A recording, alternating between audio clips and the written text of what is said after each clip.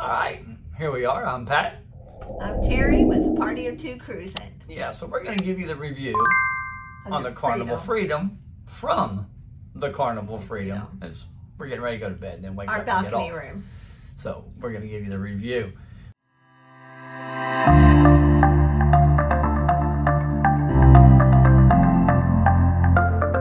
All right, first of all, let's talk about embarkation. Embarkation was pretty much a breeze. Not the ship, it was a breeze to do it. We got in there, we showed our Verifly app, they scanned our passport, and pretty much that was it. And then we boarded about 10:45. Very easy. Yeah. Very fast. Easy peasy. They didn't even ask about vaccines or nothing really. Nope, we just showed them the Verifly app and we were done. No testing, nothing. Right, we got on the ship pretty quick. We went and got our muster drill out of the way, and we were pretty much on vacation after that. Right, again, let's talk about the ship itself. The ship it's older ship. Our cabin, as you can see in the background here, it's a nice cabin. The problem with the cabin is it's the same cabin that they did when they built the ship. It's not updated or anything. No, it has, as you can see, right, small TV, as you'll see here in the video, and it has a smell. All the hallways have smells. It smells like bathroom. Yes, it sounds like, people really had a bad night. And I'll show you why. Right here, look in this video Smells right like here. poo-poo. You'll see, yeah, it does. It smells like poo-poo. And you'll see here in the video that the reason I believe it is when people go to the restroom in their cabin, they have these vents at the bottom of the door, which go all the way through to the hallway, and then it smells in the hallway. So sometimes you go into the hallway, you don't smell it, but then other times it's really very, very strong and very bad. All right, so the rest of the ship, other than the smell, is very well kept clean. It's very clean. Mm-hmm. And it's big. Right. It's a lot bigger than the Paradise. Right. Now, one of the things you'll see here again in this video is you'll see how dark around the elevators are. It's very dark. The colors are dark, and it's not really good lighting all around the ship. And you almost feel like you're in a morgue.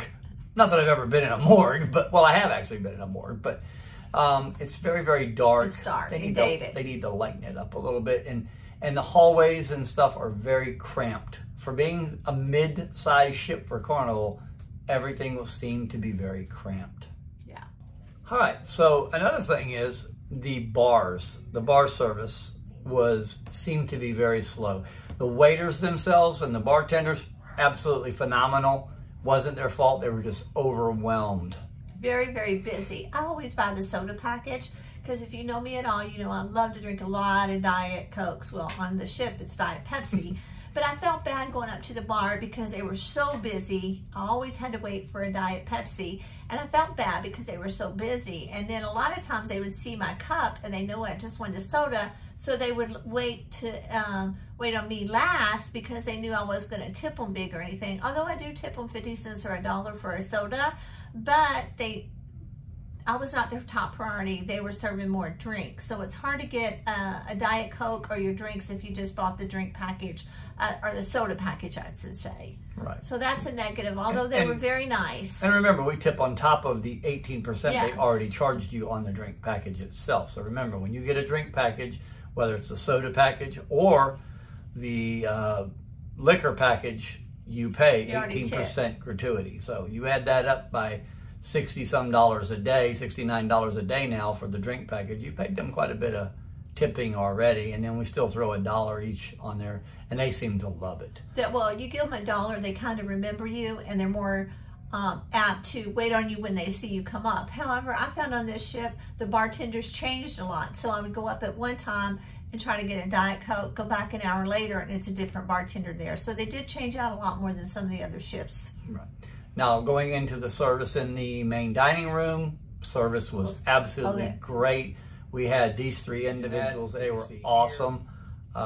Great waiters. I mean, we were in and out of, it was almost like they were pushing us to get out of the dining room every night because the food was coming one right after the other. And again, we never had a cold meal. I keep seeing people saying our meal was cold. Never have we ever had a cold meal at all. We had anytime dining, which we really liked. And I found out that if you have anytime dining, you usually almost always sit by yourself. Where if you go into the dining room, they'll set you with people you don't know in larger, bigger tables, which really I kind of like sitting with just my group or just with Pat. So I like anytime dining for those reasons also. I like sitting with other people. No, I'm just kidding. But anyway, no. He likes to talk too much. I like to talk to people. I like to mingle, but so it doesn't matter to me either way, but works for me. The service everywhere else was good. The shops, anywhere else we went, the service was good. The people on the staff, I should say, are very nice on this ship. Very accommodating. Right. All right. Let's talk about entertainment. Entertainment, the shows, we went to the 80s show. That was really good. I like that. We enjoyed that. We've seen it before, but it was, again, very good. The bands around the ship were good. The only negative we had, and I'll let her tell you about it, was out by the pool. Before I get in the negative, I will say the Newlywed Game was one of our favorites. Oh, absolutely. And we do love the cruise director, James, on the ship. We really, really liked him. He was very funny, very professional. He did the Newlywed Game, I think, better than any other cruise director we had. But the thing we were talking about entertainment as far as out by the pool, because you know I like to sit out by the pool. Well, I know a couple nights ago or a couple days ago, Carnival fired a comedian for inappropriateness or words that he used. Today, sitting out in the pool, and it was crammed with a lot of kids in the pool, a lot of ladies like me out there, even older ladies, and they were playing a lot of rap music real loud, and some of the words in there was very offensive to me. It had the F word in it, it had other cuss words, and I just did not really enjoy that music out by the pool today. I like music, almost any kind, but I don't like rap real loud or real loud. I don't know if it's what kind of music. When it's inappropriate. Yes. And remember, there's children out there swimming in the pool all the time, and the language was over the top. I even left because I got tired of hearing it. You know, I don't care for it. I'm honest. I don't like rap music. Very few rap songs I like. And after a while, it gets old when that's all they're playing. They played no rock. And, you know, normally some of the ships will play, you know, 80s rock and stuff like that. They didn't play anything but pretty much rap. And then they played the steel drums. And that was okay. We can get into that because it's more or less Caribbean music. And but the rap music was just over the top because it was so loud. And it was just the same old stuff over and over. I ended up going back to the cabin. All right. So at night, about 9 o'clock, you know, a lot of people have been out in the pool all day. They've gone to some shows. They're hungry. And this ship follows suit with the Mardi Gras. About 9:30 at night, there's nothing to be found to eat except pizza. And the pizza line literally went from the back of the ship to the back rail of the ship. Every night. And it was a good, probably 45-minute wait for most people to get a piece of pizza. Ridiculous. They used to serve hot dogs and hamburgers at night about 11:30. They don't do that anymore. They're pretty much cutting back more and more and more. And pizza was, again, the only thing you could get to eat. I cannot even find the app on our Carnival Hub app for room service. There's no tickets in here. There's no coupons you leave on the door at all anymore. And there was no way to order room service, I guess, unless you call by phone. I will tell you this, when it was late at night, we'd walk back there to get our hot chocolate. And I'd see hot chocolate is good. Yeah, we love hot chocolate. But so many people would be coming back there too, and they would see the pizza line and just turn around. So they didn't get food. And I did feel bad because a lot of people like to eat late at night, or they slept a lot during the day and they didn't get to eat as much. So I do think Carnival needs to do something about that. More late night options. Right, like if you have 6 o'clock dinner, and you eat, and then you go, say, to the casino, or you go see all the shows by 11 or 12, they may want to go to the casino afterwards, and there's nothing to eat. Last night, which was our third night, there was not even any cups for hot chocolate. Took them all away. You noticed in our closing video last night, we didn't have any hot chocolate. We had ice cream. So we had ice cream because they took all the cups away and basically turned all the machines off. I don't get it, but people are hungry. Okay, now let's talk about the internet.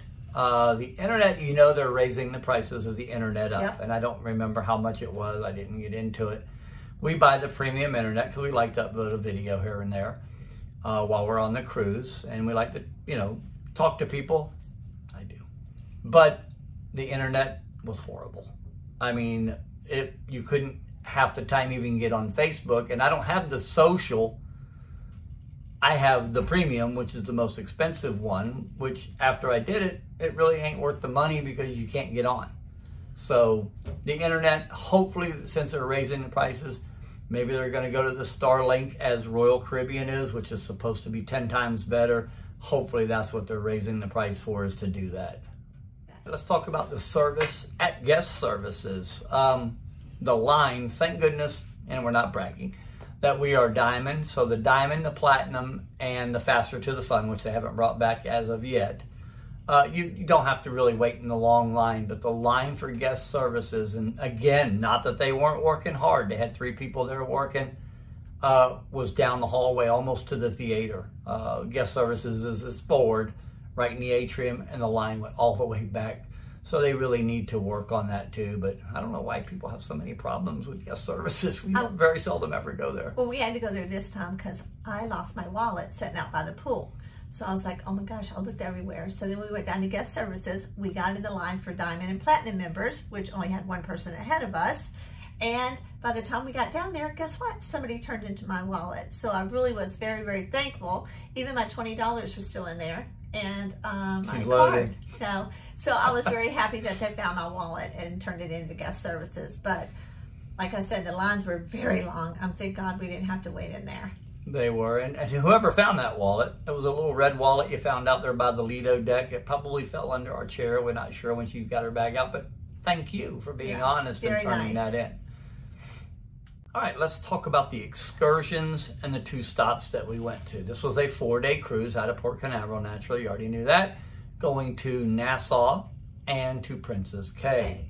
Nassau, we decided after a debate all morning, we didn't really have anything we wanted to do in Nassau, so we ended up staying on the ship all day long. And we brought you Nassau several times, so we didn't even get off the ship. It was a beautiful day, though. It was actually a beautiful day. So we spent most of our day sitting and lounging around and by the pool and by the back pool. And then we went to Princess Cay. The next day. Yeah, Princess Cay. Let's talk about Princess Cay.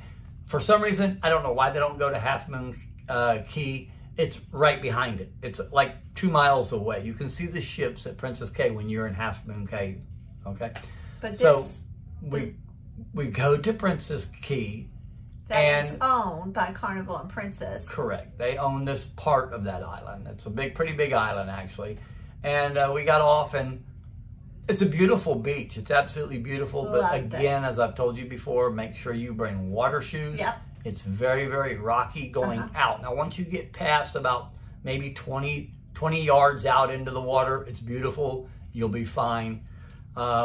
But let's talk about the food. They have 1 food area, and they had Caribbean jerk chicken, they had rice, they had burgers, hot dogs, fruits and salads and stuff like that. Drink.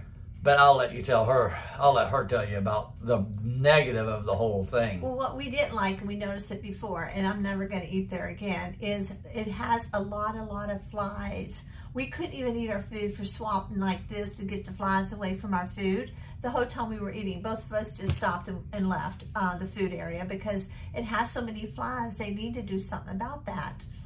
But other than that, I did love the island. I rented me a float for the day. It was $20. Pat and I both played in the water a long time on the float and had a good day. We did, and the water was nice and warm, everything. Clear. It's so clear there. So, warm. You wouldn't know that there was a storm not really that far away from us to the south of us. It was a beautiful day there. It did pour at one point, and the winds really kicked up, and I almost got killed by a palm tree.